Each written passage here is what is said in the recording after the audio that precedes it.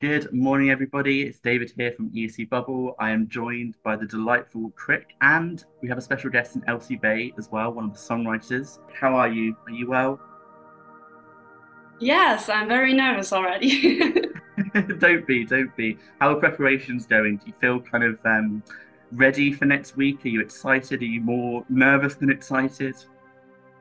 I'm very excited, of course, but the nervous thing that comes up right now, it's like for 2 days now where I'm like this. But maybe it will work out when we are rehearsals in the rock hall on the big stage. Hopefully that will happen. For sure, absolutely. And Elsie, it's delighted to have you still in that Eurovision community, still releasing music and helping other artists on their journey as well. How are you doing? How's everything your side this past year? I'm good. And this is my first year in 2 years not competing myself. So yesterday I was watching semifinal two in MGP and just relaxing, having fun, watching my friends perform. So I'm very good this year, yeah. It definitely makes a difference when you're on the sofa as opposed to on the stage, I can imagine, in terms of fear and kind of Absolutely, absolutely. So this year I'm only enjoying everything. Yes. good. I'm glad to hear. Crick, so the reason we're here, obviously, Luxembourg Song Contest, it is also a special one.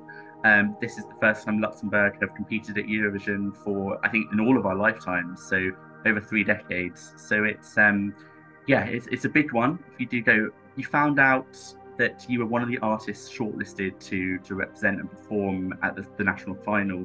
How did you feel? What kind of went through your mind when you got told that you were one of the lucky few?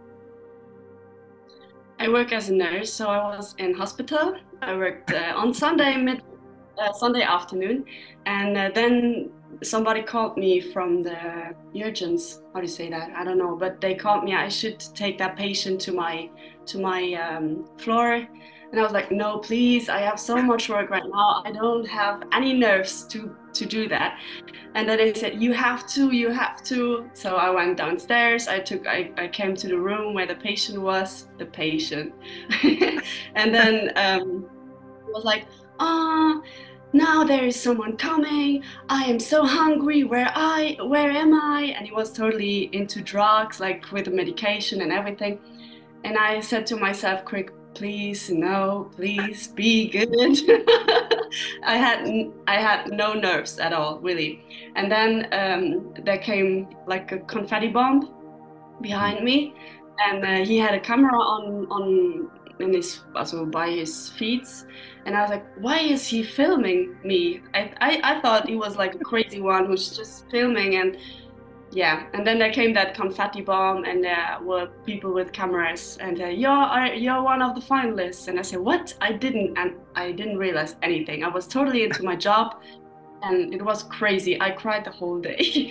That's, as I mentioned, Luxembourg is now in the contest for the first time in over 3 decades, and I think in all of our lifetimes. How does that feel for you? Does that add more pressure onto you? Does that add more excitement? Well, I feel a lot of pressure, but is it more than it would be if it was last year too? I don't know. But I think the musician industry here in Luxembourg, there are big musicians. There is a lot of music and a lot of different styles, and I think we have good musicians here in Luxembourg. But it's always okay. This one is from Luxembourg. I don't like it. I think there is so that competition, or I don't know. But I feel like sometimes people don't support Luxembourgish musicians. And now I hope that the Eurovision thing would change that. I have to obviously ask you about the song as well. So, Drowning in the Rain. Um, what does that song mean to you, Crick? When you're singing that song, what are you thinking of? How do you feel about that song? I love the song, and I don't say that because I have to. I think it's a very dramatic song, and I love dramatic songs. And the orchestral part is amazing. They did such a great job.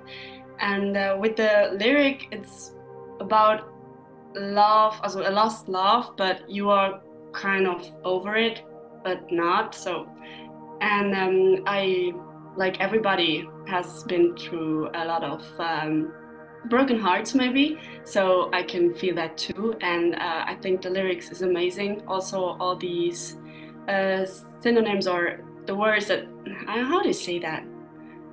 Like Metaphors, maybe. like the year of ocean and all these lyrics that are not. It's not about the ocean, but about the year of the Like ocean. You know? metaphors. Yes. Sorry. Thank you. And I think very very cool. Fantastic. And Elsie, you obviously are one of the songwriters on the song. What does the song mean to you? What was kind of the process behind the writing of it? So I wrote it with the same team as I did my last MGP entry. I think we liked writing with each other, so we did another session. And just one of those songs that come easily. You sit down, you write it, and all of a sudden it's there. I really like it. I am proud of what I contributed with in that song. And, but it's very hard to sing, so I'm very happy that we got someone like Krick on board to do it properly. No, it's definitely a sing. It's a belt by the end of it. But I think, as you said about the orchestral features, what I love about it is it's like the Bond-esque, the drama and the escapade of it all, which I think is super exciting to be able to tell that story. And I'm excited to hear you sing as well, Chris. I think, as Elsie said, it's a challenge. But I was listening to some of your videos from your covers from The Voice of Germany, and I think you've got the voice to sell it. So fingers crossed. And in terms of the show, then obviously it's next weekend. You say the rehearsals are starting in the next couple of days. Can you give anything away about your stage performance? What you have planned? Are you allowed to tease us? I don't know much yet, but I think that we said that the song is already very dramatic and it has so much power and so much that I don't need to do many things. I think I would just stand there. Let the voice do the talking and let the song do the talking. Yes, exactly. But maybe also we have rehearsals now.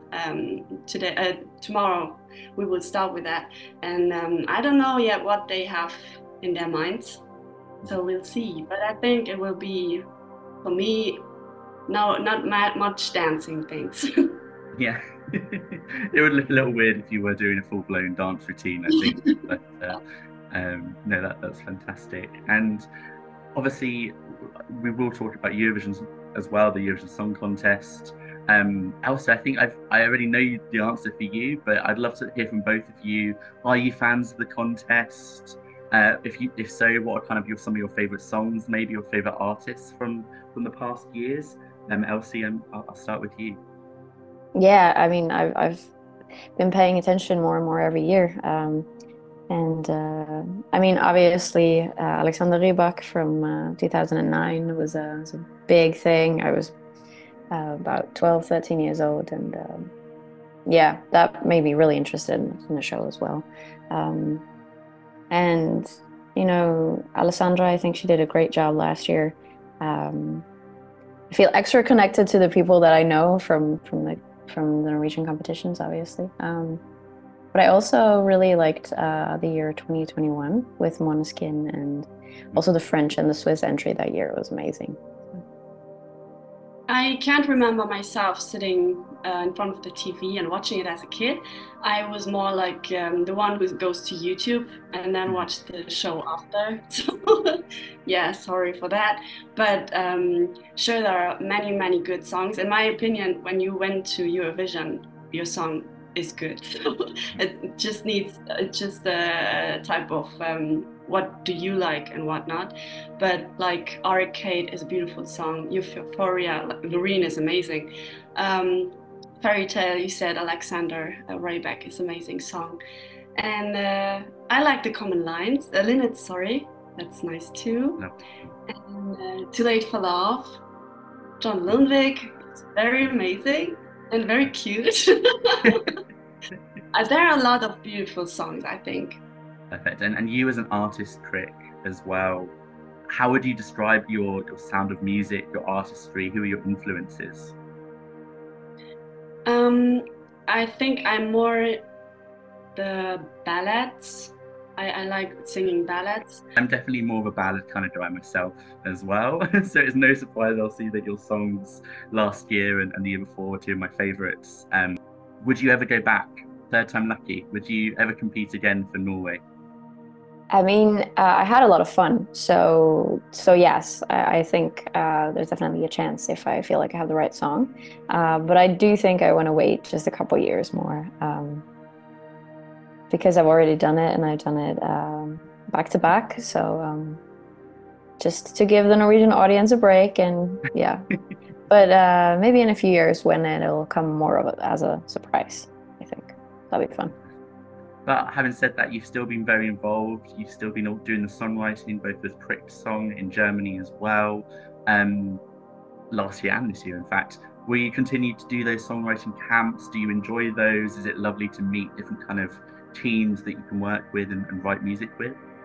Yeah, absolutely. I really like being a songwriter for other people, because then I can do things that I necessarily can't do myself, like write a song that's very hard to sing and then just give it to Krick. And so, so yeah, I'll definitely continue. And yeah, I'm very happy that it's turned out the way that it has for 2024, and then we'll cross our fingers and see what can happen in 25. Krick, obviously next week we'll know whether you're competing at the Eurovision Song Contest or not. How will that feel to you if you get that opportunity to go to Malmo in Sweden, fly the Luxembourg flag? How will that feel to you? I want that so badly. You can't imagine how much. That would be such a big, big, big, not bucket list point, but such a big thing in my life. I think that would be so amazing. I really, really hope that people will vote for me. Perfect. I'm sure they will. Before we finish up, did you have any kind of messages for your fans, the people that will be listening to this, maybe before or after the show? Krick, what would you like to pass on to the listeners or viewers? Well, I'm a very self-critic person, so I'm never satisfied with what I'm doing. And now I really worked on that, and I learned that I am good enough. I am beautiful, even though I woke up now 20 minutes ago.